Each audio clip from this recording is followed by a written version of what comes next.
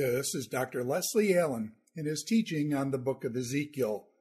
This is session number 9, Living Out the Hope, Ezekiel chapter 18, verse 1 through verse 32.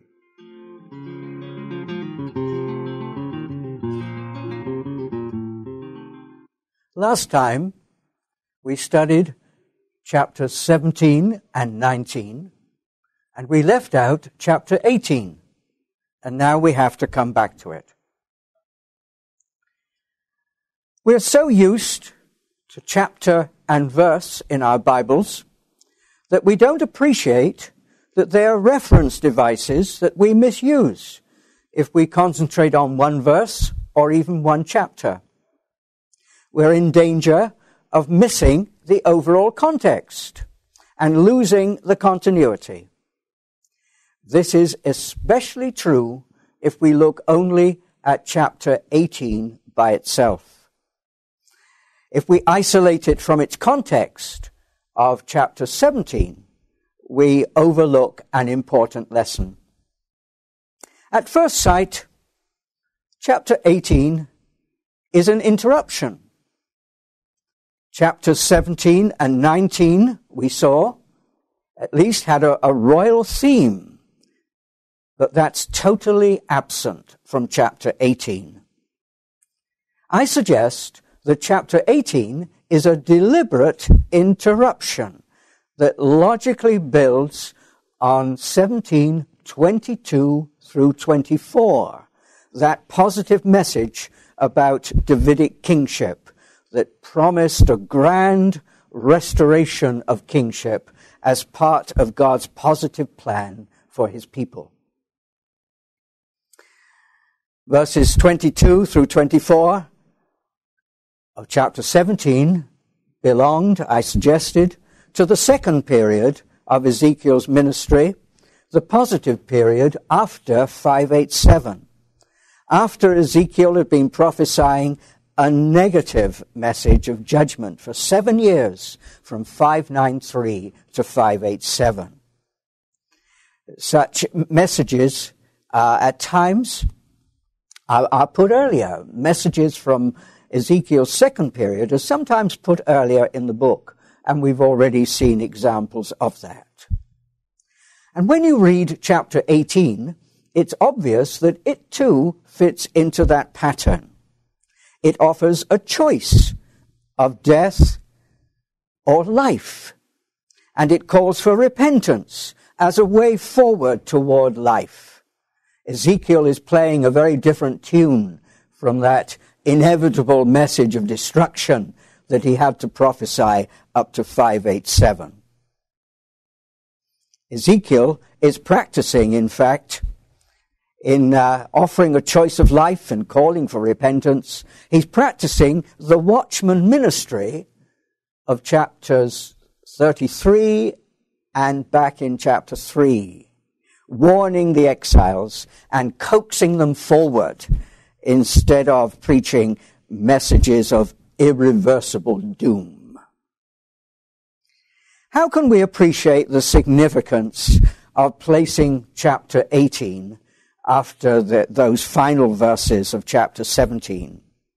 I think we can do it best by comparing two New Testament texts. The first is 2 Peter chapter 3, verses 11 and 12, which says, "What sort of persons ought you to be in leading lives of holiness and godliness, waiting for the coming of the day of God?" The second New Testament reference I want to bring to you is from 1 John 3:3. "All who have this hope in him, in Christ, purify themselves just as he is pure."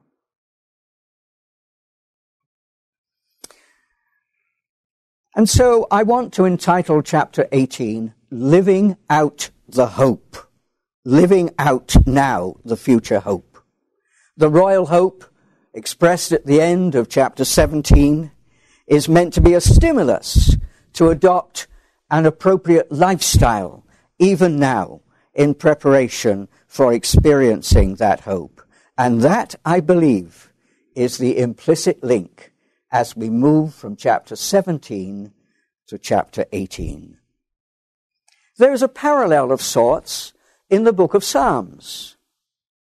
If you look at Psalms 18, 20, and 21, you find a run of royal psalms, all concerned in different ways with the king.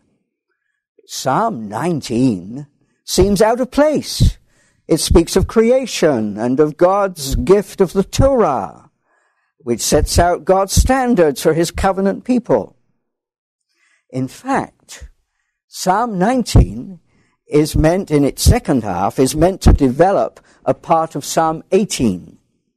Verses 20 through 27 of Psalm 18 speak of God giving victory over the king's enemies and in this way honoring the moral stand the king had taken in his own life.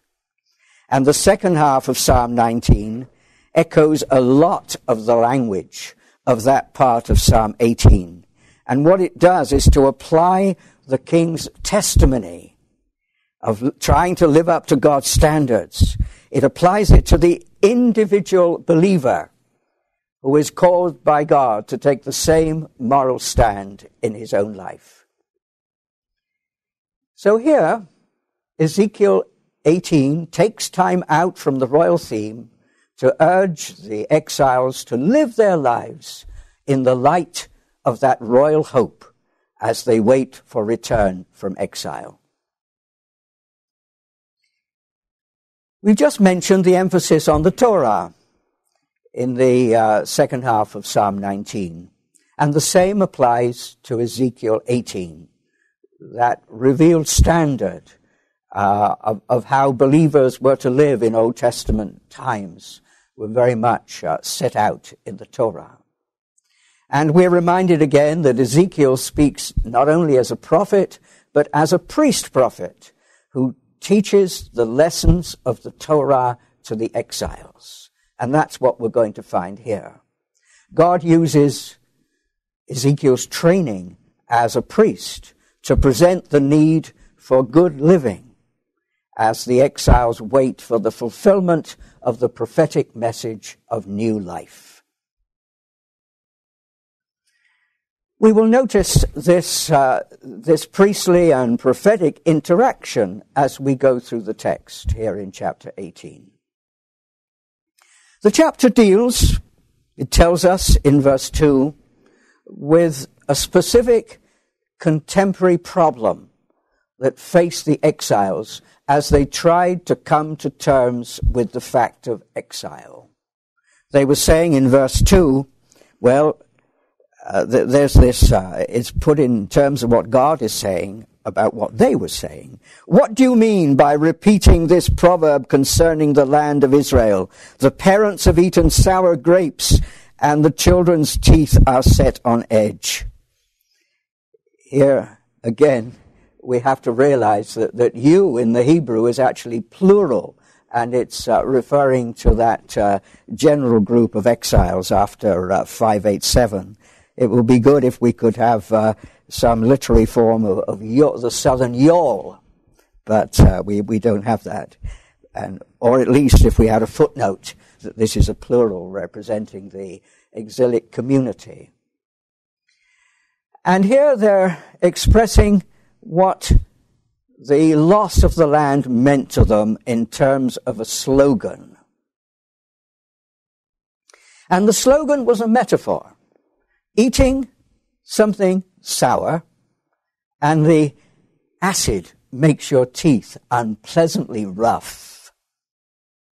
But there's a variation on this cause and effect, because it's here applied to two different sets of people, two generations.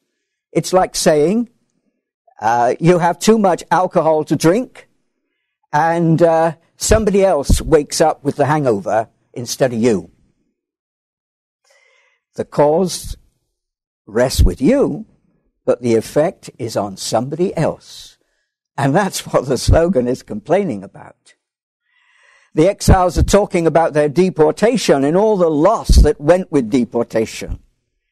And they're saying it's not our fault. It's their fault. Previous generations. That's the problem.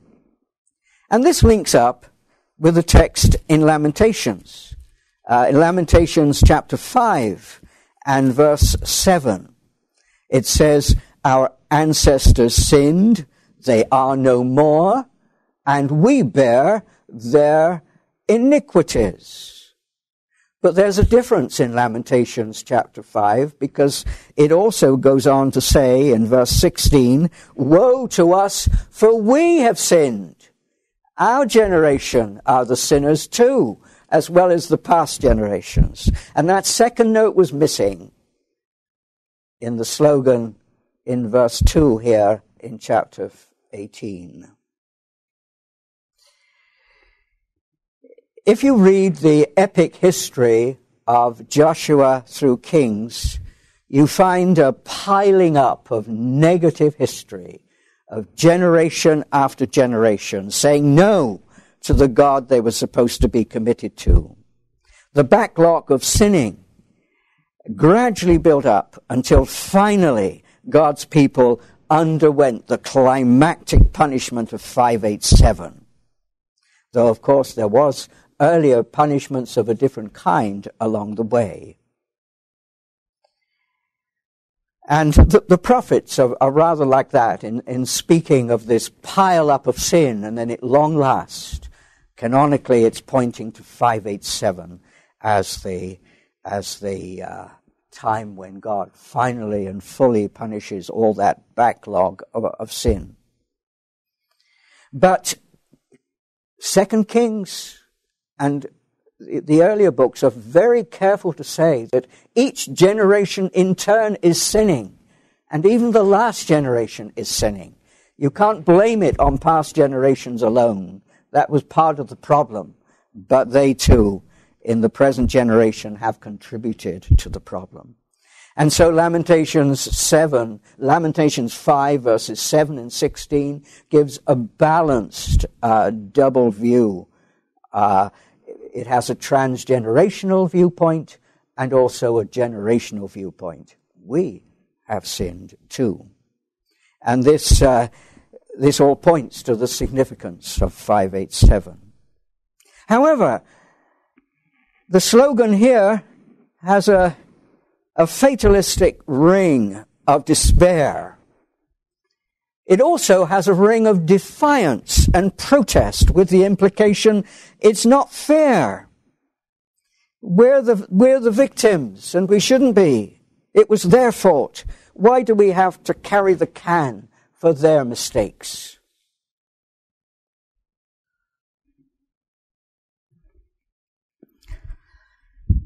Ezekiel, in the second half of his prophetic ministry, would go beyond that climactic judgment and speak of coming salvation. But in God's name, in fact, he can offer a fresh start, a new orientation. And that old vertical solidarity had come to an end in 587. And now each generation stood on its own feet before God and were offered a fresh start. There's something dramatically new about the second period ministry of Ezekiel. And so there's no room now, after 587, for fatalism. There's no room for despair, but neither is there room for defiance or protest against God, by implying it's not our fault. That slogan wasn't true, because they had all been silly enough to eat those sour grapes themselves, and not just previous generations. There was something terribly wrong, pastorally, for the generation of exiles to think like that and just blame former generations. But that transgenerational principle of climactic judgment was over now. It came to an end in 587. And in the post-587 era, there's a generational principle. Each generation having a spiritual responsibility of honoring God in their lives. That's still valid. That was an old principle too, but that is still valid, as 516 acknowledged the justice of 587 in their own sin. We have sinned. But now that generational principle remained in force. Notice chapter 18 and verse 3 here. As I live, says the Lord God, this proverb shall no more be used by you in Israel. And then it moves on to verse 4. And I like to translate the Hebrew of verse 4 as all persons relate directly to me, the parent as a personal entity and the child as a personal entity relate to me in the same direct way.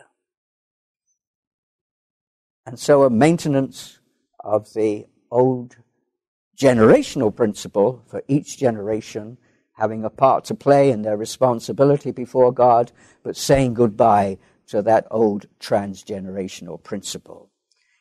There's a concentration on what this generation is doing in their attitude to God.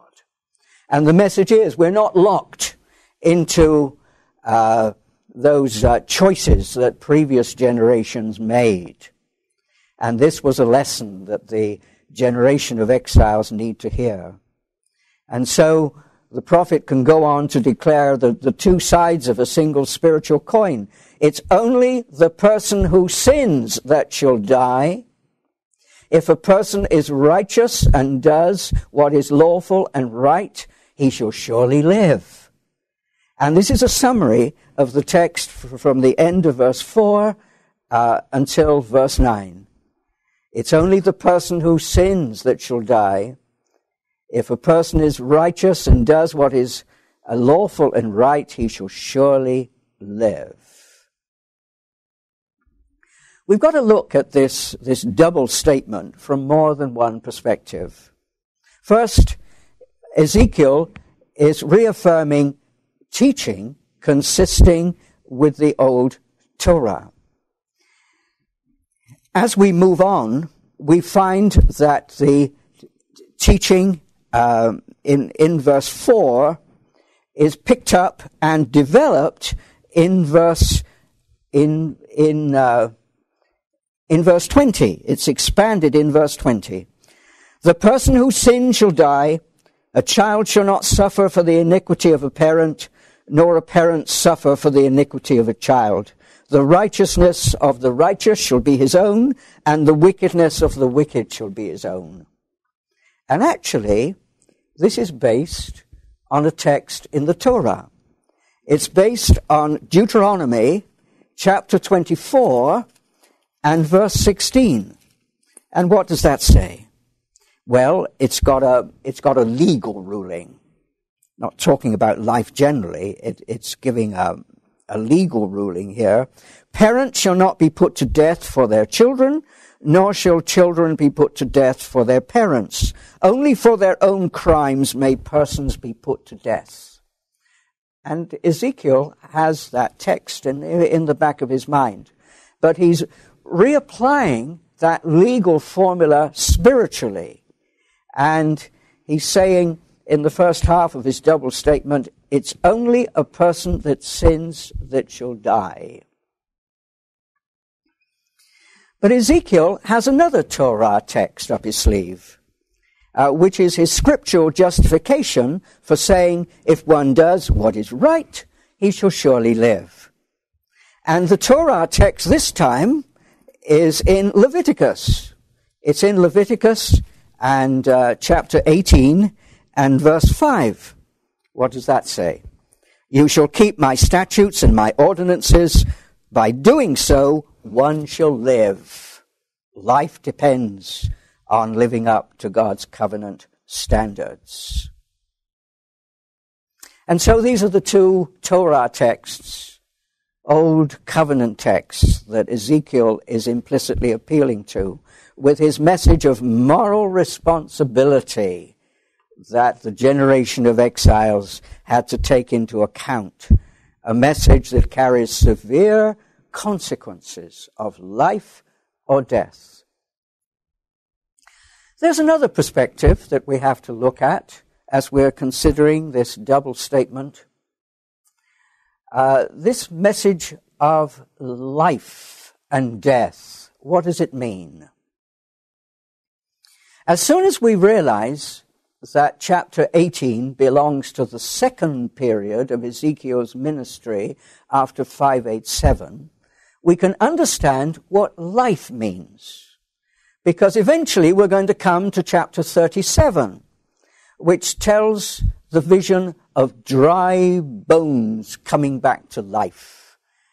And as we read the interpretation of that vision, resurrection is a metaphor for new life in the land, new life after exile, back in the homeland, after the death-like experience of exile. And so live in Ezekiel's second period of ministry refers to that blessed life to come after returning to the land.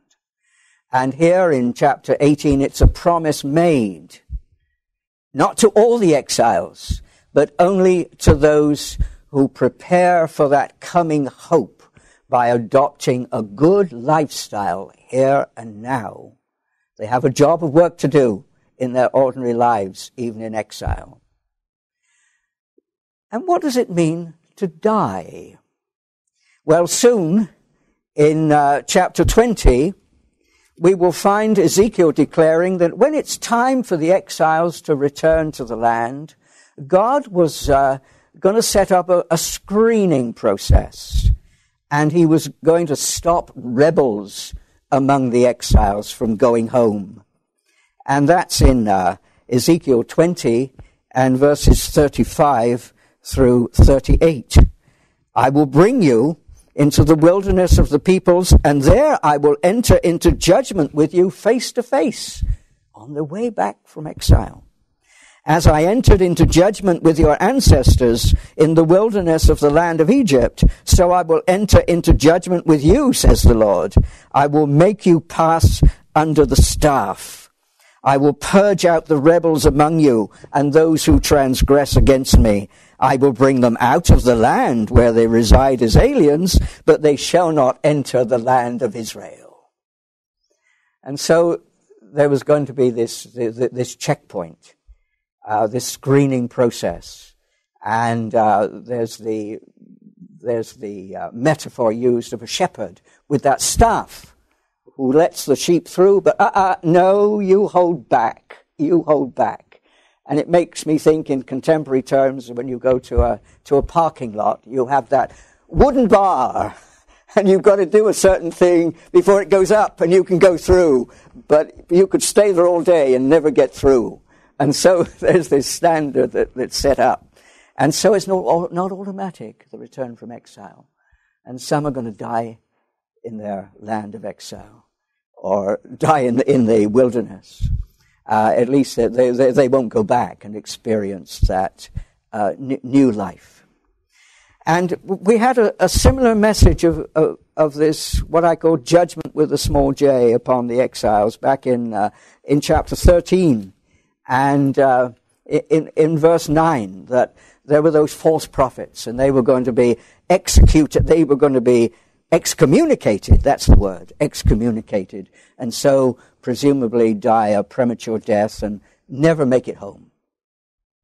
And we have a similar message in 14:8 for those who paid lip service to the God of Israel but were engaged in pagan idolatry behind his back. God said to them, 14:8, I will cut them off from the midst of my people. So they, in fact, wouldn't know the life of return to the promised land. And so Ezekiel is saying, live now in keeping with God's positive future for you back in the land, or else you'll stay in exile and die there, whether sooner or later. And so there's this sort of eschatological feel to these words of living and dying. And verses 6 through 8 in coming back to chapter 18, verses 6 to 8, give examples of what it means to be righteous and to go on to inherit God's promise of life. And as we glance through, we can say that Ezekiel is probably making use of an old priestly list that the priests before the exile in the Jerusalem temple used to use to instruct the people of God in right living. And we have a number of different statements. In fact, 5 pairs of types of wrongdoing are listed here. In first half of verse 6, we have a religious pair. If he doesn't eat upon the mountains or lift up his eyes to the idols of the house of Israel. And this is obviously a pre-exilic thinking of those high places which Orthodox Judeans were not meant to visit and try and worship at.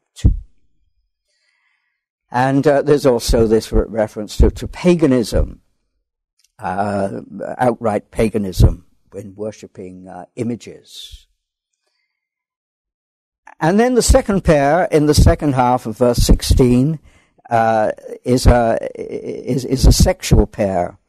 Does not defile his neighbor's wife or approach a woman during her menstrual period. Adultery and intercourse during menstruation are referred to, and both practices were regarded as defiling, and so preventing those who did them from worshipping God. It debarred you from worship. And then the third pair, in the first half of verse 7, it gives a general statement. First of all, does not oppress anyone. And then it gives 2 examples.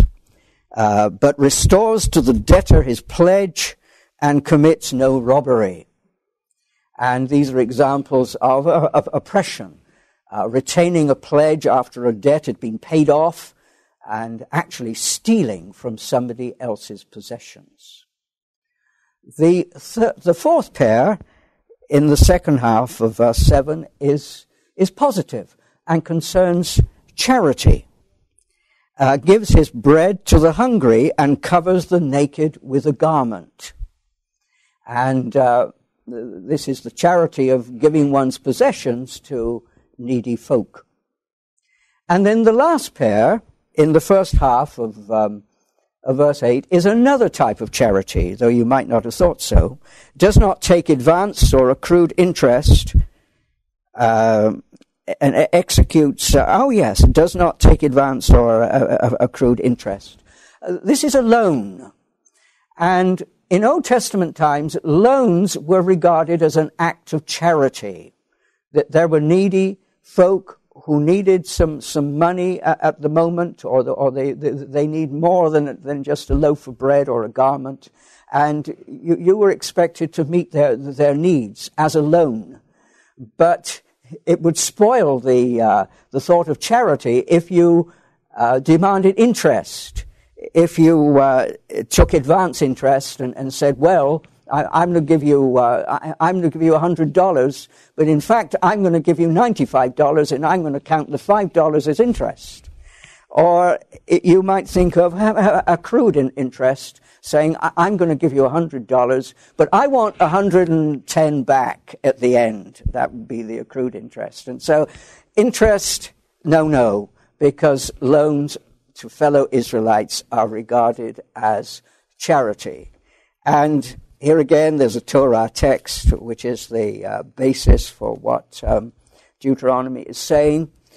What Ezekiel is saying, it is in Deuteronomy.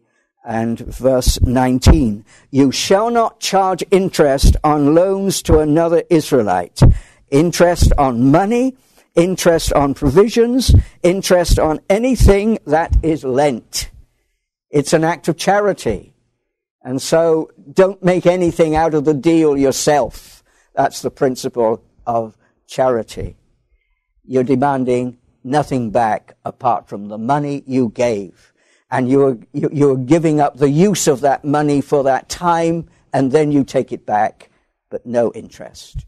And so these are further acts of charity. And the aim is not to make money out of the transaction, but to help out in a financial crisis.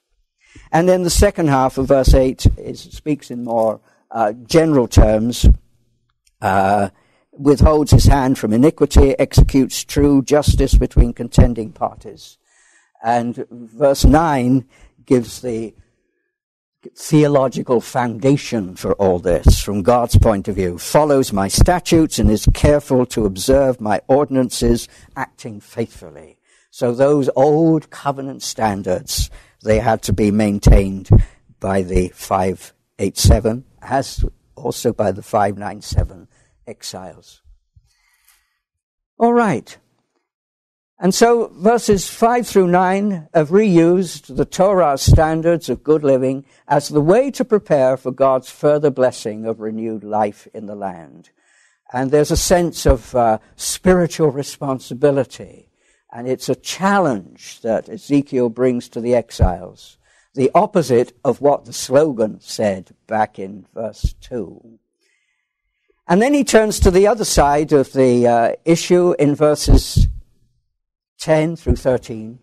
And he's speaking in family terms and in transgenerational terms, but he says that doesn't matter.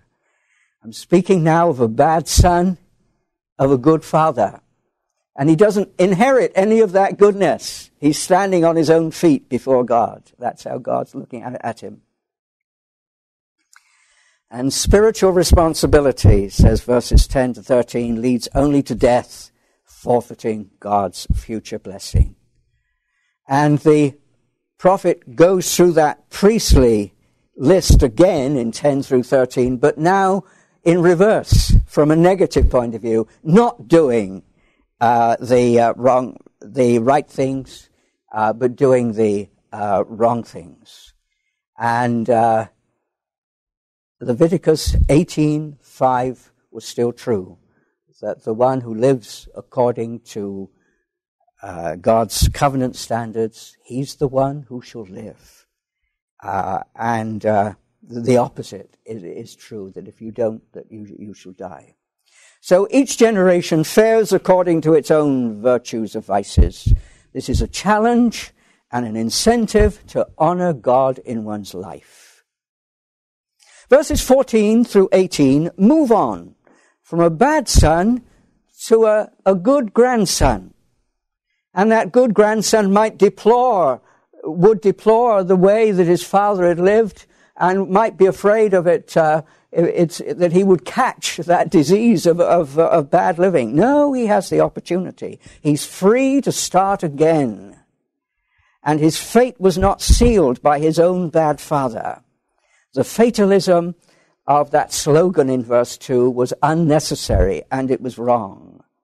That grandson, that good grandson, and that good son of his bad father, he has the opportunity to make a fresh start, and he can take it.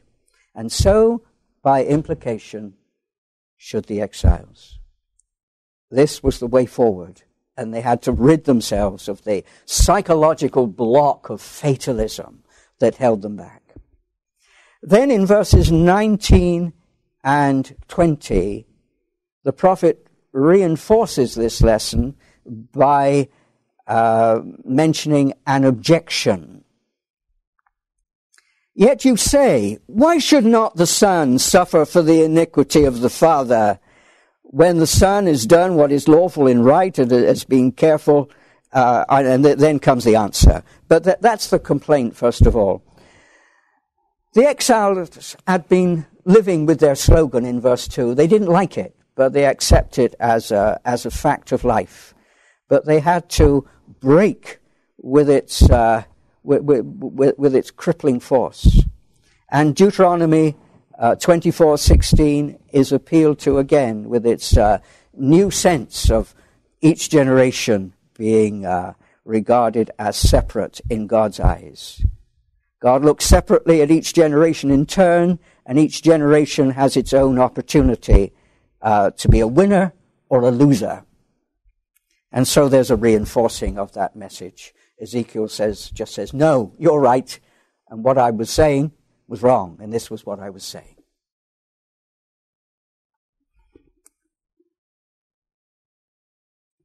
Ezekiel hasn't finished with the slogan, and in verse 21, he begins to tackle it from another perspective. As he's gone through from verses 4 to 19, he's argued against the slogan. No, the exiles were no longer locked into the choices of previous generations. The judgment had come and gone. And though exile, in a sense, was the prolonging of that judgment, it was also a doorway into hope. A hope that necessitated spiritual preparation, even now, during the exile. And now, the prophet, in God's name, goes on to say, the exiles are not locked into their own personal choices, especially any bad choices that they have let govern their lives. They're invited to make changes in their own lives, and then they too will be on the road to new life beyond exile. And this is the point of verse 21. If the wicked turn away from all their own sins that they've committed and keep all my statutes and do what is lawful and right, they shall surely live and shall not die. None of the transgressions that they've committed shall be remembered against them. For the righteousness that they have done, they shall live. So there it is. That's a different matter, but it's logically moving on from what he'd been saying about the slogan beforehand. He's reapplying it to stages within the life of individual exiles. And if they've made bad choices, they're not doomed. They're not doomed, as you might have argued from the first half of the chapter. But no, there is hope for them. There's a fresh start offered to them. Just as each generation is offered a fresh start in comparison with the past generation, so within their own lives, you can have a turning point and get right with God once more. And the past will be the past. God will let bygones be bygones. And so there's this sort of gospel message here. And the exiles who've taken wrong turnings are now invited to come back to the right road. They're invited to make changes in their own lives, and then they too will be on the road to new life beyond exile. God is ready to let bygones be bygones. And their own right living will be accepted as their passport to the promised land. And Ezekiel presses the argument home with an emotional note in verse 23 by looking into God's heart. In verse 23, have I any pleasure in the death of the wicked, says the Lord God, and not rather that they should turn from their ways and live? This is what God wanted. He has to punish so often, but that's not where his true heart is. He doesn't want to do it. Please don't make me do it. I don't want to. I want you to do what is right and to honor me in your lives. But sadly, there's another side to this issue of change that he's been speaking of from verse 21 onwards. And chapter 14 had mentioned those outwardly respectable elders who would come to Ezekiel and said, have you got a favorable message for us about return to the land? And Ezekiel can look into their hearts with God's help and see they're not quite what they seem to be. And there's a two-sidedness in their spiritual attachment. And there's paganism, that on the side, I put it that they were hedging their bets, and it wouldn't hurt to worship pagan gods as well as the true God of Israel, Yahweh. And Ezekiel could see that and say, no message from you. You're debarred from receiving such a message.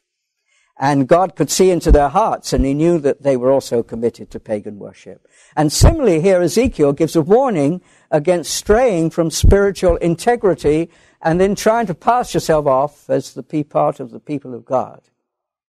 And in Paul's words in 1 Corinthians 10:12, let those who think they are standing, beware of falling. Such backsliding here could cancel out, here in Ezekiel, their former loyalty to God's claims.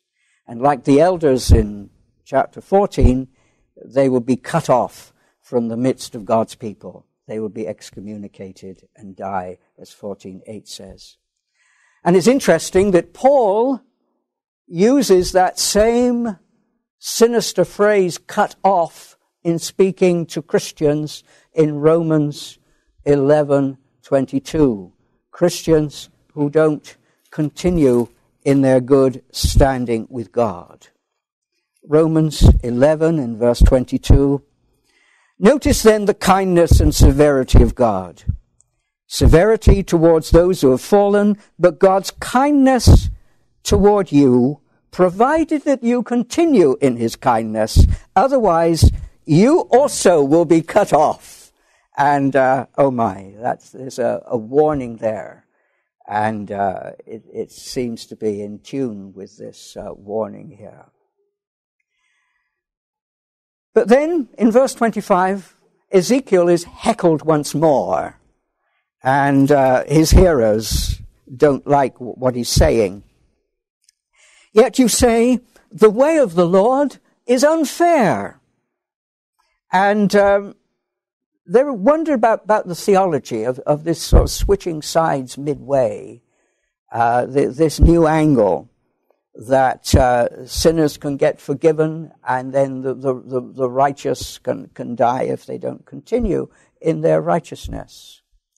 And they were saying perhaps, well, this doesn't conform with what you were saying before 587. Your old message of exile, it spoke of an unalterable fate. And now here you are talking about changes in God's attitude and God forgetting both past disloyalty and past loyalty. As if present human behavior could easily trump bad behavior.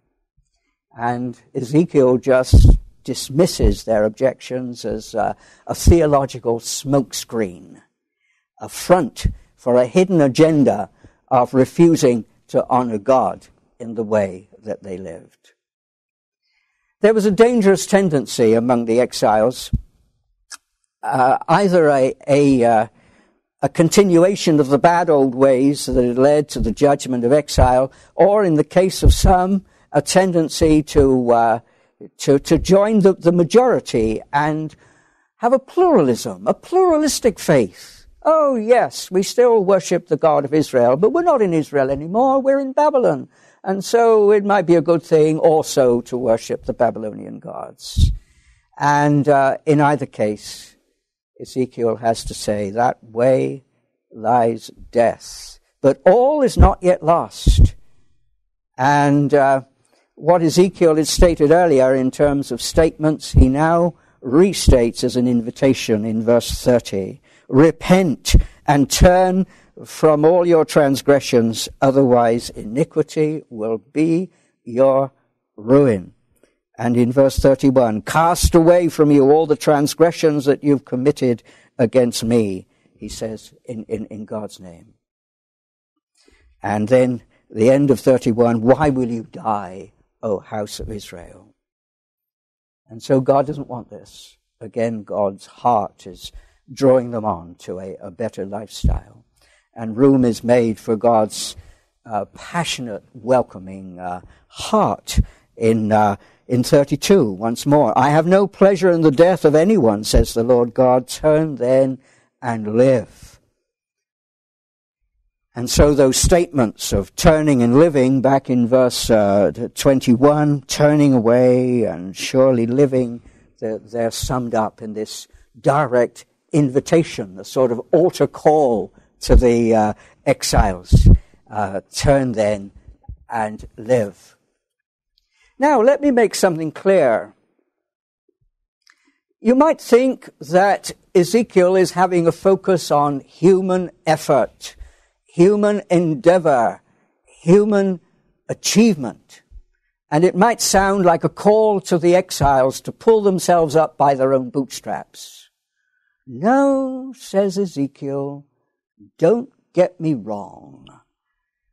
Because at the end of, in the middle of verse 31, he says, get yourselves a new heart and a new spirit.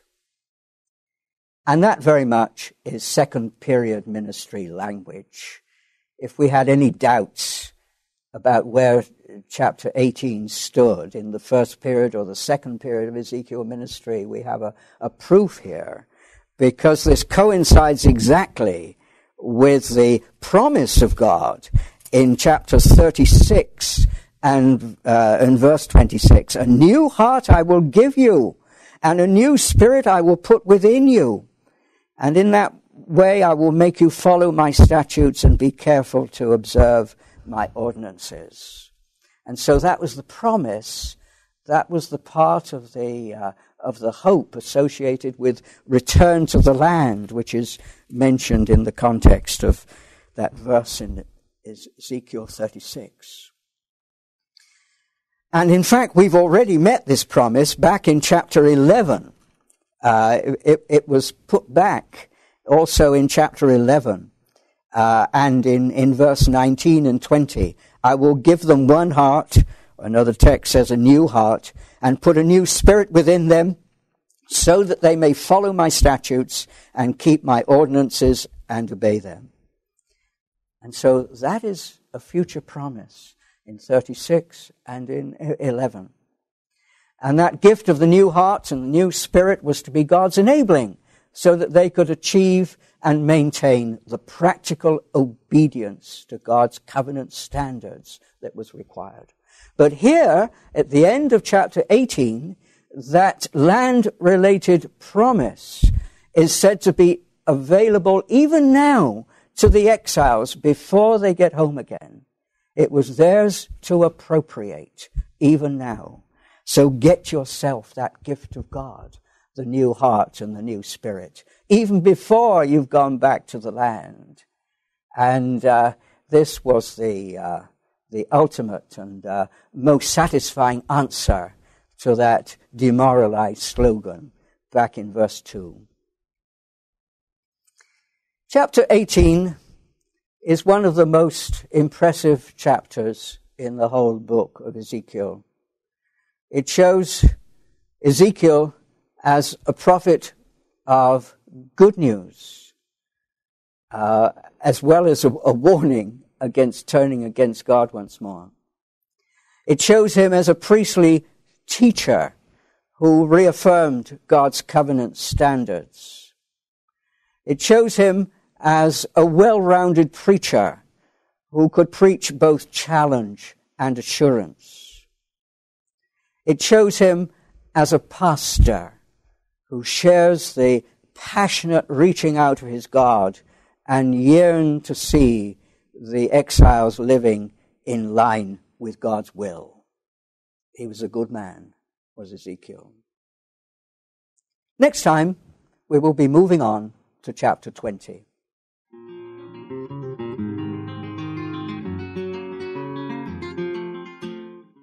This is Dr. Leslie Allen in his teaching on the book of Ezekiel. This is session number 9, Living Out the Hope, Ezekiel chapter 18, verse 1 through verse 32.